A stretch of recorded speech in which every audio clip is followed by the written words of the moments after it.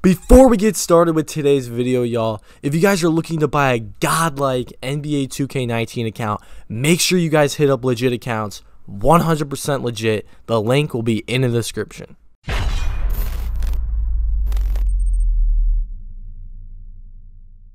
What is good, YouTube? It's your boy Henry, aka DoubleH DF, back in the building with yet another banger. And in today's video, we got an NBA2k20 news video. And I'm about to bring you guys everything we know about NBA 2k20 after the NBA 2k20 community day. Now, if you guys want more videos like this, make sure you drop a like on this video, subscribe to the channel so we can reach that 10,000 subscribers, and don't forget to turn on post notifications so you see every time I upload another banger like this one, and every single time I'm live streaming on YouTube. Now, if you guys don't know what the NBA 2k community day is, it's basically where they bring all your favorite streamers and popular YouTubers into one location, this year being LA, and they let these guys test out the game and they get to leak some stuff about the game. And we heard a lot of stuff about the new NBA 2k20 today, so I'm about to bring you everything we know after the NBA 2k20 community day. So let's just hop straight into it. We're gonna go over a lot of things today. We're gonna be going over just a little random stuff in the beginning, but then we're gonna start diving deep. And what I mean by diving deep is going into dribbling, builds, badges, gameplay, the new takeover system, all that. So let's go ahead and start now. So the amount of VC was exposed by iPod King Carter, and he says that day one it will cost you about 185,000 VC to upgrade your player to 85 overall. Now that was about the same in NBA 2k19, so now we know that the in-game currency value is just about the same, so nothing different. We don't know if the prices change. I doubt it, but you know, that's kind of interesting to see right there. So you're gonna have to buy about 200,000 VC, which I think is like $20. I'm not 100% sure, to upgrade your player day one. So yeah, that's pretty interesting. And then we had something else. You know, we have delaying was a big problem this year in events, etc. And people were confused why everyone's talking about these builds and stuff when, you know, delaying is a huge problem. It makes the game unplayable. And thank God Annoying TV, a popular Twitch streamer, brought that out immediately to the 2K devs, and they are aware of it. So we'll see what happens. Hopefully delaying is not an NBA 2k20, but they are aware of it, so that is good to know. Next up, Sub the Gamer said that the micro cutscenes are insane. He basically said, I can't imagine how much work, production, and planning was taken into consideration. So fire. Now, usually we like to skip our cutscenes, we don't like them, but hey, I mean, Sub the Gamer's been playing my crew for years on top of years on top of years, and if he thinks they're that good, then they must be really good. I don't know if I'm gonna watch them, but hey, maybe, you know, they're pretty fire this year. I don't know. We'll see. And another thing, Craig said that there's going to be a micro trailer coming this Monday, so watch out for that. Ronnie2K also exposed that there is, you don't need VC for the demo this Wednesday, so it's basically just a bunch of testing. I don't know if we're actually going to be able to create a player. Maybe just testing and creating players, but it won't go through to the actual game. I don't know how that's going to work if there's just no VC, but we'll see come next week. And then Troydan, for the final random tweet, said, unfortunately, you cannot put WNBA teams against the NBA teams. So this kind of exposes the my part too. So I don't think you're going to be able to make a WNBA player either, unfortunately. But, you know, I don't think a lot of people were actually expecting that to happen. Anyways, so we're going to go into the first section of the 2K20 news that we heard today. And it's going to be the build section. So all this news I'm about to tell you is straight about builds, right? So the first thing we heard is from Los Polos TV, a popular Twitch streamer. And he said, based on how many badges and new badges there are, everything you can customize, there's honestly probably hundreds of different builds that are possible. I don't think any two people could make the exact same build. So this is crazy, okay? So basically, what we're hearing is that there's not just single archetypes, double archetypes, there's like triple. You could add so many different variables in to your archetype, and there's not really any set archetypes, which we'll go more into, but there's just millions of possibilities, hundreds of builds, and it's just going to be very versatile this year is basically what he's saying. And then Annoying TV says, guaranteed you're going to take an hour or two building your player. It's too much information to take in. So there's basically, you know, there's just a lot of badges, a lot of options, and just too many things to test, you know what I'm saying? So that's what and no one's getting that there. He also said, "God honest truth, I wouldn't replicate any YouTuber's build. When it comes to my players, the builds are so unique, it's hard to replicate and crazy. Don't get it twisted, though I'm still clickbaiting." Well, guys, I mean, he's basically just replicating what Lowe said. There's just too many options, so that just makes me think that I'm gonna have to make a lot of build videos, which is exactly what I was planning on doing anyways. But he also says, "Guards, anything after 6'5" is disgusting. Hashtag NBA2k20 in a bad way." So basically he's saying if you make a guard that's taller than 6'5", it ain't looking good. Now, he actually played the game under all-star difficulty, but there are badges that we're going to talk about that do make these taller players better, and in my opinion, the taller the better this year. So I don't really agree with this tweet, but hey, this is what he said. He did play the game. Davis said, "Guards are significantly faster than centers in a one-on-one matchup," which is kind of good because, you know, 2K always favors height, and if a guard is faster, you know, I guess this should be the case. So if a setting screens in Park might be a big thing this year, because if you get that switch matchup, it's a GG. The guard taking you one-on-one, and it's over from there. So I kind of like this, I'm not gonna lie. Shakedown says, "There are different body shapes when making your my player. Define solid builds, slight, compact. It's all cosmetic and will have no effect on strength, speed, etc. Just collisions to make you a flatter player." So I guess he said it could affect collisions, but this is all just the looks of your player. They had this in 16, which I don't know why they took it out, so I guess they're bringing it back to 2K20, and they're giving you more options. So just another small thing that's kind of a cool ad for 2K20. Another thing, Hollywood said, "Making the sim build as someone else is going to be very hard. The amount that you can customize is uncomparable to other 2K. So once again, they're completely revamping the my player archetype system, which was said by a lot of other people. IKC dropped a huge bomb and said pure point forwards are gone. Now, there was a dev that made a tweet under this saying something along, I can't remember what he exactly said, but it kind of seemed like he was saying that IKC was not telling the truth and he was mistaken, but he actually isn't mistaken. Point forwards are gone. So obviously point forwards could be 6'8" or taller, but usually a small forward can get up to 6'10". So I think that's what they're getting at, is you can't really make a 6'9" or 6'10" playmaker again. So there'll probably be 6'8", 6'7" playmakers, which will be the new pure point forwards. But yeah, pure point forwards, playmakers basically at the small forward position are gone. Craig said a pie chart will most likely be showing what your build leans to more, if it's either 3-point, athleticism, etc. So there were kind of pictures of this, but they were very blurry. But basically there's like a pie chart where like there's different kind of archetypes around it, like athletic, playmaking, shooting, inside scoring, and all that stuff, and it kind of just like gives you percentages and like ways towards what your kind of build is, so you can get an idea of what he can do, right?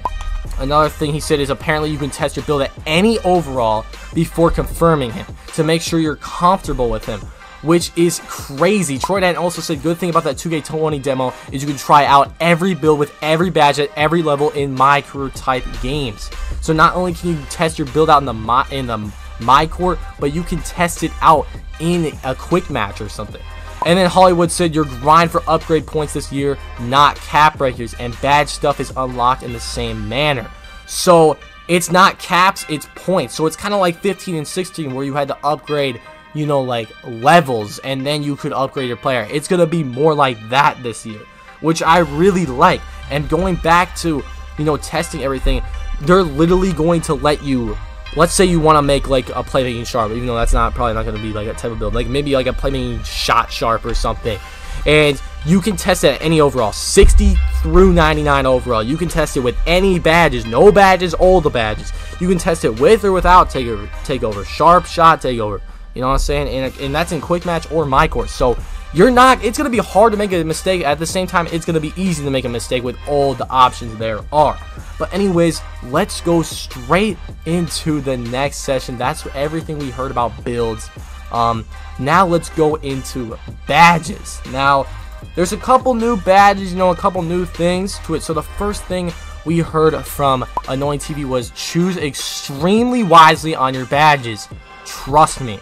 So not only does this like change, maybe could change what build you're gonna make, but there's optional badges, so like you could almost select badges is what he's saying here. And badges are also very important gameplay wise, so you know, maybe not look as much as the attributes, but the badges are going to be very important and can change your player completely. Hollywood said quick draw is a new badge, speeds up the release of old jump shots including post fadeaways. All heights can get this badge. So when you guys were talking about your stretches are dead, you're telling me a 7'3" stretch can get this badge and his jump shot is gonna be faster. I don't know if the badge will like make it the same speed for everybody, or like, oh, if I'm 6'5" and I make my jump shot faster, is it gonna be the same amount more faster than a stretch's jump shot? You know what I'm saying? Like, is it gonna make it 20% faster on every single build? You know what I mean? I don't know if it'll have the same strength to every position, but you can get it on any build. Another thing that was said was during the test you can apply badges and increase them from bronze to Hall of Fame depending on your build choices. If you're a sharp that can't dunk, try equipping some finisher badges to balance him out more. Same goes for defense and playmaking. So you can really just choose your badges too. So if I'm a pure shooting build, like he says, and I apply post rise and relentless finisher, I could keep that applied if I like it, and I can also test it out. So there's gonna be a lot of thinking when it comes to making builds and testing gameplay, etc., etc. Craig said you can seem to change your badges as well, so maybe there you can select 40 badges in the My Player Builder and you can only have 20 equipped at one time. I don't know what he's saying by this, but I think that's probably what he's getting at there. For shooters, there's a new badge called Flexible Release. Now, I think this is just destroying the game. I think this is very making the skill gap not nearly as wide as it could be. But anyways, this badge reduces the penalty suffered from mid-timed jump shot releases. So what he's saying is half bars, shooting a half bar. A badge called Green Machine, another one called Steady Shooter. I don't know why they would add this, bro. Like, you're giving players that can't time shots a badge so they don't have to time their shots. But it's in the game, man. I don't know why, but it's in the game. Tons of new badges for dribbling, such as handles for days, unpluckable, tight handles, stop and go, and many others. Now, we don't know what these badges do, but I mean, as the looks of it, unpluckable, I don't know if maybe you just can't steal the ball. Tight handles, you know, maybe he's dribbling lower to the ground, faster too. Handles for days, probably stamina, stop and go, maybe a hesitation, and maybe something out of a rhythm dribble that makes it go faster. But we'll see when it comes closer to launch day, man. Another badge that was added was Ice and Veins, and Craig is assuming that it's a Clutch Moments badge. I would agree. Maybe it's like a new way or a new name for Clutch Performer. Probably something along those lines. You could also pick your badges to the My Player Builder. You're not limited to badges. We just talked about that earlier as well. You can completely customize your badges in the My Player Builder when selecting your build. Post scores aren't going to be the only ones with post-related badges. So some of you are probably thinking, you know, about post scores and lockdowns. Well, this is just making post scores worse. If other builds can have these post scoring badges, then there's no point of being a post scorer, right? So yeah, that's pretty crazy. You could really post up with any build this year, I guess. But anyways, that's enough about the badges. Let's go straight into the dribbling. So all my dribble heads out there, all those Stezos, all those dribble gods out there, all those G-Mans, I'm Davises, all y'all out there trying to know about the dribbles. Let's get straight into it. So the ball control stats needed. So you need an 86 speed with ball to get tier 3 quick first step. So a lot of people thought first step could get on any player, but I guess there's tiers to them. So I guess you can get first step on, you know, tier 1 and 2, but you have to get the tier 3 ones, you have to have 86 speed with ball, and you need 86 ball control to get tier 3 drill moves and momentum animations. So that's basically kind of the same this year. I wonder what the other caps are, if it's 70, 75 for tier 2 or something else, you know what I'm saying? But they did rename these were called pro and elite dribble moves. Now they're called they're in tiers this year. iPod King Carter said, let's address dribbling. Players won't play the same unless YouTubers give them people. A stick-by-stick tutorial. Combos are done by one-on-one movements. Heads and escapes will be a big factor in dribbling as well. What's it called? Davis also said that dribbling got a complete revamp. So obviously these YouTubers and streamers are noticing that the dribbling is completely different. Sub the Gamer said, my favorite part about 2K20 is the player's ability to change pace. You get them with that pullback, and if they reach, you can sweep past them like that. Anything. It's such a fast act, but the game actually makes the animation slow enough for you to be like, oh my goodness. So, I don't know. It's looking like dribblers are looking pretty good in 2K20. Shakedown says there are different contextual styles to every dribbler. Some players can split the defense, and some will blow by the defenders. Some can stop on a dime, others can accelerate for a dunk. Taller point forwards will have less dribble style options. So obviously we said point forwards aren't in the game. So what he means by that is just taller dribblers. So 6'5", 6'6", 6'7", 6'8", right? But dribbling, you know, I like how they're talking about dribbling. There's just a lot more options and a lot more styles. So it's not just like bland, like, oh, just a playmaker. Maybe it's like, you know, a guy that can blow by, like he said, or a guy that can stop on a dime and shoot, or, you know, explode and get a blow by, you know what I'm saying? So I kind of like that. I think that's a lot more versatile and a lot more specific when it comes to playmakers. He also said that dribble fatigue takes after effect very quickly. I had handles for days on Hall of Fame. So if you guys don't know, that's the stamina dribbling badge. And he said he had it on Hall of Fame and still couldn't spam dribble moves. Dribbling is going to take practice. The good 2K players will appear more unique and separate themselves from the copycats. So this is huge. You can't just spam dribble moves. You know, and I like this. The dribblers are going to have to dribble to get open instead of dribbling to dribble.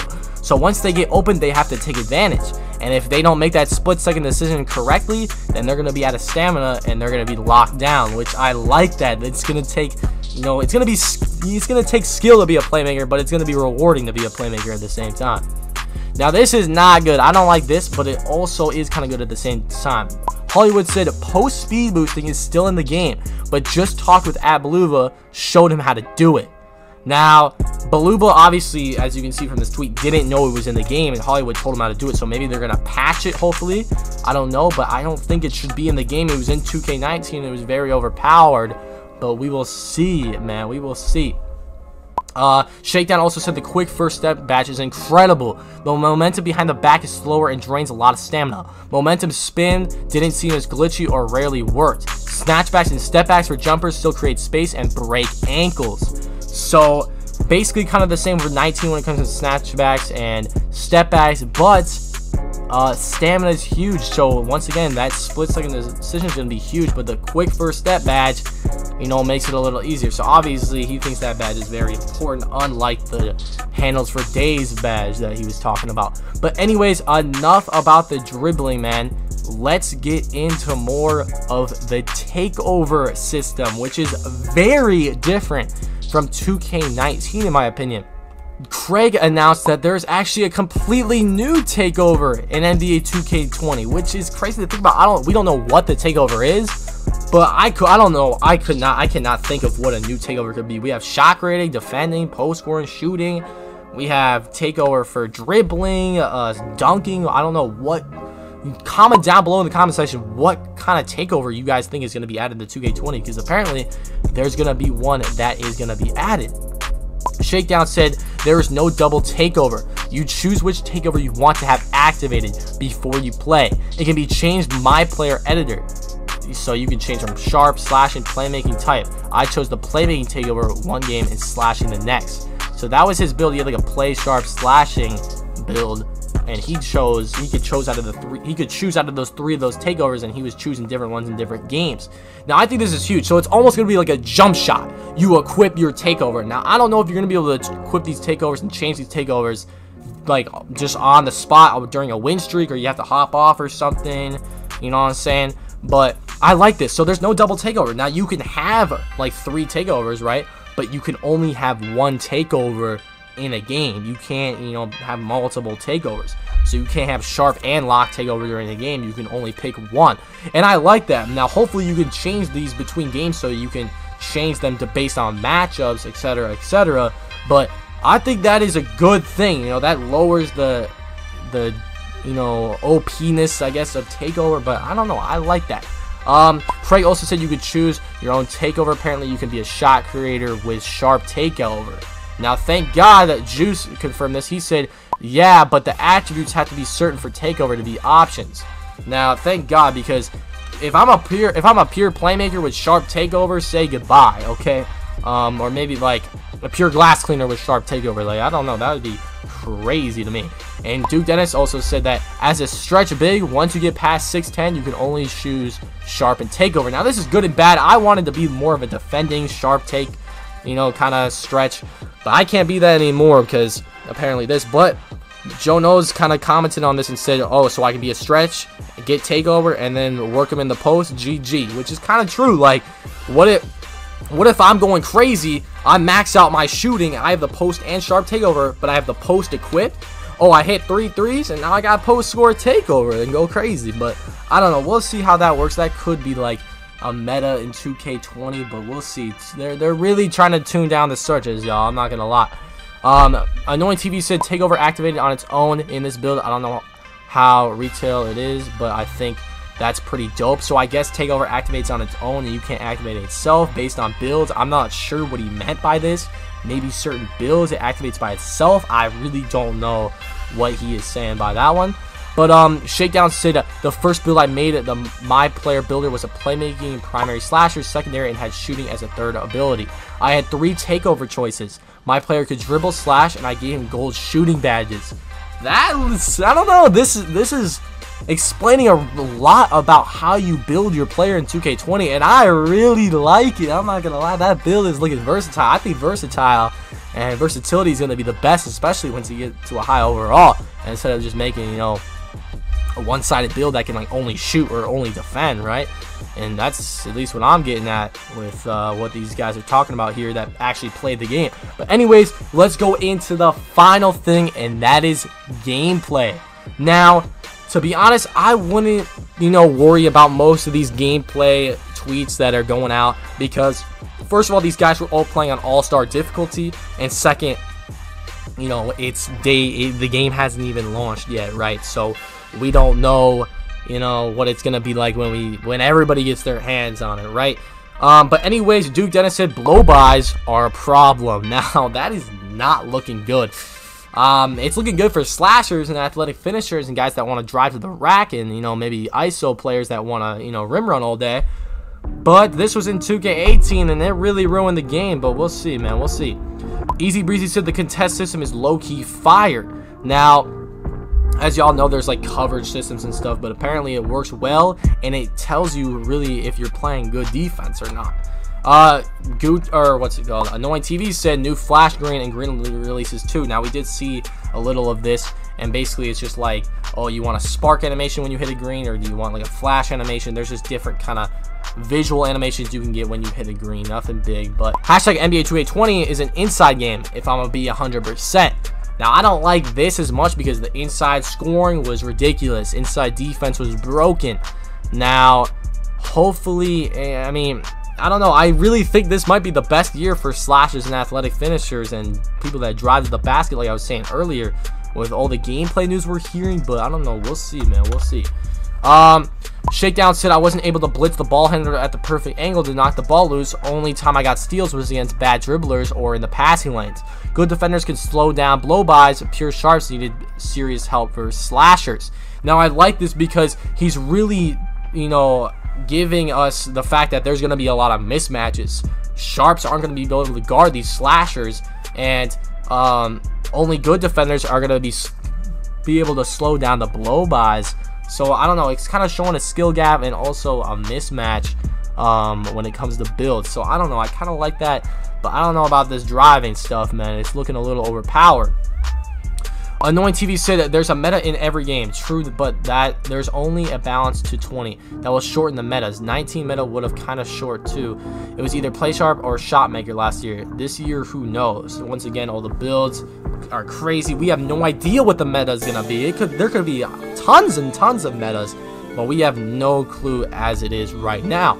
Sub the Gamer said post risers in this game are incredible. Oh my god, once again another slashing thing that's come up when it comes to gameplay. They definitely did add a lot of more posterizing animations. Maybe that's what he's talking about here. But oh my god, am I excited to get my hands on this game, because I might make something in my build slash, and I'm not gonna lie.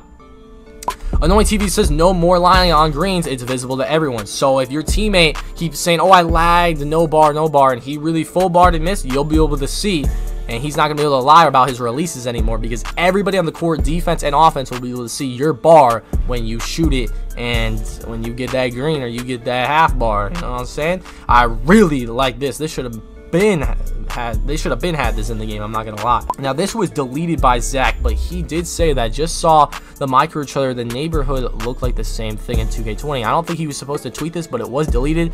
I don't know if it's true. A lot of people are saying there's a different neighborhood. I really can't confirm if this is correct or not, but we will see come 2K20. There is a micro trailer coming this Monday, so if that's what he's talking about and this is true, we will see that this coming Monday. Sub the Gamer said, lot of skill involved in this game, man. You make one slip up, you will regret it. Competitive play is at an all-time high. So I really think that the most things he's talking about right here is defense and dribbling and getting open, and when you're open, taking the shot. I love this. If there's a skill gap in this game, it's going to be a good game, except for that one shooting badge we talked about earlier. But this is good news right here. Skill gap is always good. That's what we want, a big skill gap. He also said this year when trying to steal the spam button, instead of you always just getting the foul call, it felt like the ball handler gets an advantage and can drive past you. Love this. Now this means lockdowns and the people that are going to try to play defense are actually going to have skill. Instead of just spamming your freaking X button until it breaks, you're actually going to have to click X at a certain time. Or if you do spam it too much, oh, I'm going right past you and I'm getting that easy too. Simple as that. But I like that for sure. Duke Dennis said, I've been playing hashtag 2K20 for hours, and hard to say, but guard is fun to play, centers are mad slow, and there are some things to fix, but overall it's different, which is good. We want a different 2K. We want something that's completely different. It's been similar between the years, you know, the last 3 or 4 years. It's always similar, but this year it's completely different. I like how centers are slower. Guards can get that mismatch going, which is just how like it is real life. If Andrew Bogut switch on to Steph Curry's gonna cook him up. You know what I'm saying? Just like it should be in the game. But he did say guards are fun, and they're looking fun too, based on the news. Not gonna lie to y'all. I'm David said guards are significantly faster than centers one-on-one matchups, just like we were talking about right there. That's exactly how it should be. Something Gamer said, wow, speed is huge for 2K20. Players who can switch from slow to fast will be rewarded. So epic. Once again, these playmakers, the guys that can make the right decisions, skill gap is just going to be huge this year. Hollywood said steal success is at an all-time high. Just play with Annoying TV and Mike Wang, and wow, I was stealing with easy.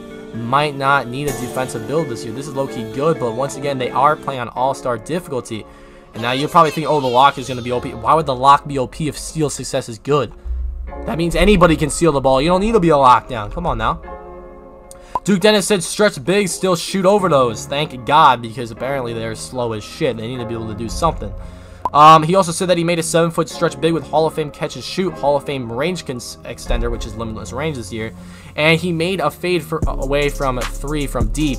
Also was able to pick up the quick first step badge on his stretch, which makes him a little faster, but he said he's still slow.